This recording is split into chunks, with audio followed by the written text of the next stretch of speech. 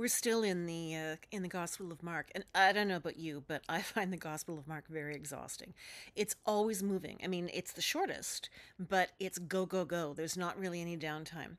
And the story we're working on today, out of Mark 7, has Jesus trying to be someplace where he's not seen, where he's not recognized, where he can just kind of chill for a bit. Let it go, let it down, because he's on the go constantly and he's always has people around him. And well, he doesn't get that as an opportunity. I feel that this week. I don't know what your week is like, but mine this week has been a constant motion. Either my brain has been moving or my body has been moving, or you name it, meetings and interviews and just the endless list. On top of, basic living like paying bills, household care, and that kind of stuff that we all are stuck with doing. There's been no time to just rest, to stop, to think, to just be mindless for a while. That's all Jesus was looking for. Going into a house where no one would know him. He could have a break. It just didn't happen. So out of that level of exhaustion, that level of desire to be by himself for a little while, he is approached by a woman who is identified as a Syrophoenician, a Gentile. Now, we have the story in other Gospels. It's a little more fleshed out. But we have Jesus at his kind of worst. If you're someone who was raised in a household or in a church tradition that convinced you that Jesus was always happy, always right, always open to people, never had a bad day, never was in a bad mood, never made a misstep, this scripture actually shows you that's not exactly true. We have Jesus being fed up, tired, no grace, no thought, just blup with the racial bigotry that he would have been exposed to his entire life. And he said she wasn't the one he was coming for. Now, she pushed back. I mean, this is a mother who was quite desperate for her child, and any of us who have been in that position are going to push back. We're not going to take the first answer we get.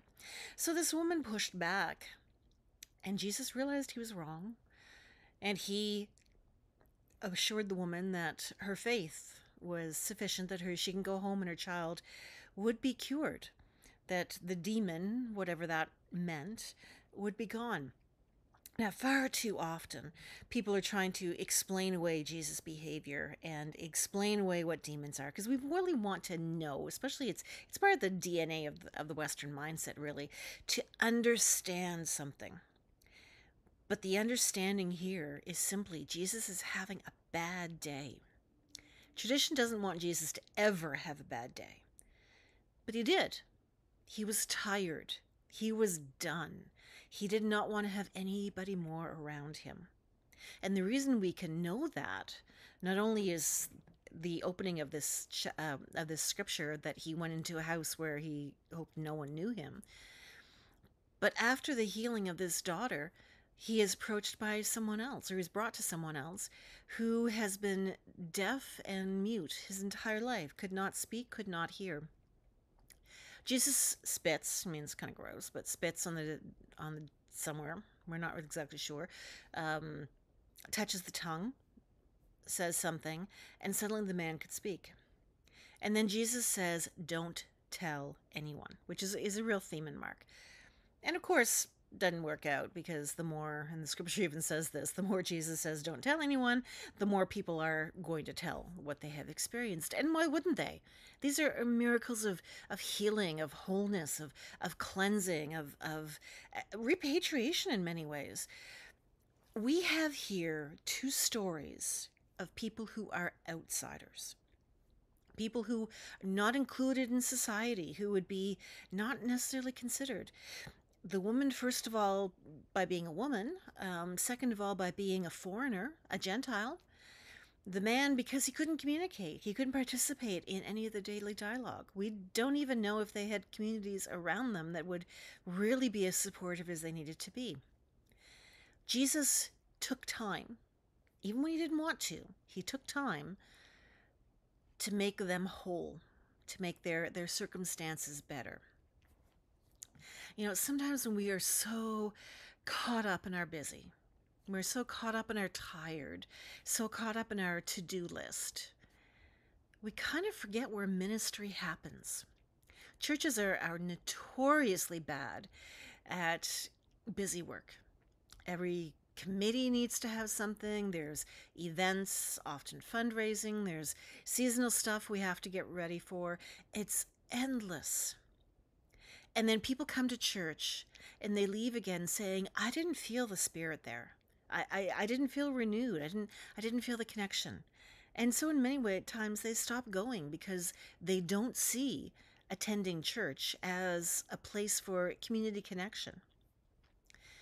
That's a legitimate thing, especially if you've got a church where you feel the hypocrisy is a little thick, that there's not real place for people who are kind of outside of the box or maybe not part of the in crowd. The story we're looking at today shows Jesus going outside the social boundaries, the social norms. That is often the place where we do encounter Christ, where we do have those moments of completion and wholeness and healing and inclusion and looking at our troubles and finding that some of that burden has been removed through our interaction with Christ. Jesus didn't really function within the system. Our faith calls us to function outside the system, outside our comfort, outside institutional gatherings. Now that's hard because community is important and social place is important, and churches as institution, the way we've understood it, most of us, it's a place of constant. It's a place of engagement, of inclusion. But that's not where people often have found Christ. And the point of our faith is not having membership of an institution. It's not adhering to human-made expectations. The point of our faith is to engage God through our relationship with and understanding of Jesus and making the world different. Jesus was in the situation where he was faced with a woman who was an outsider for gender as well as um, ethnic reasons. She was not acceptable in the community.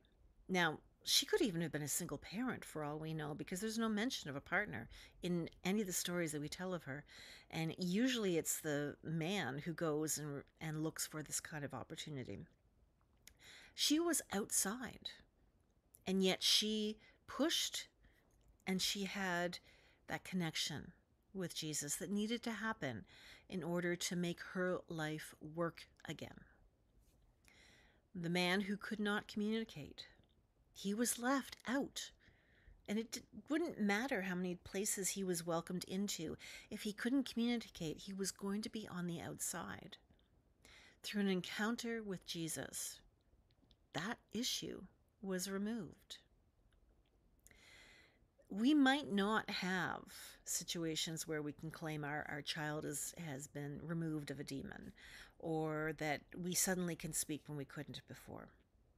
But there are other subtler, smaller ways, quieter ways, just as important ways, that we encounter Christ when we seek out Christ, not necessarily religion or the institutional community.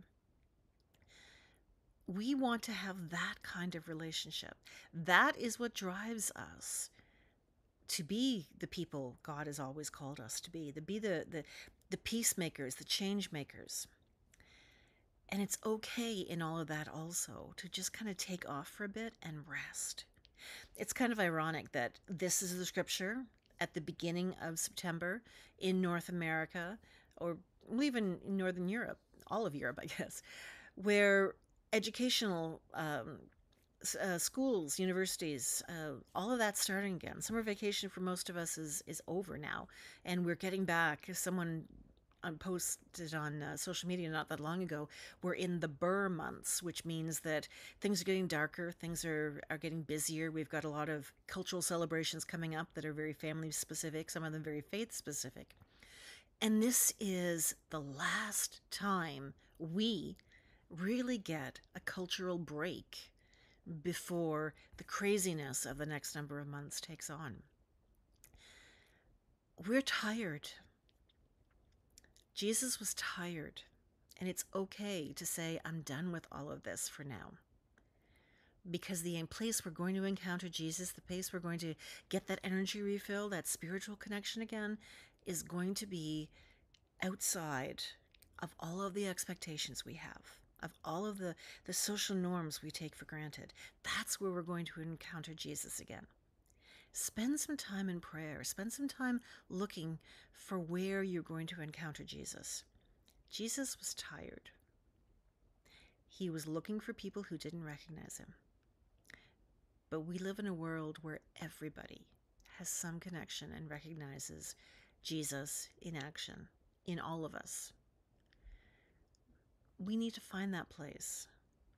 Take that time to rest and look outside the box for where our new sense of renewal and wholeness will come from. Christ really is with us. We just sometimes have to stop our busy and start to pay attention to where we might find that relationship.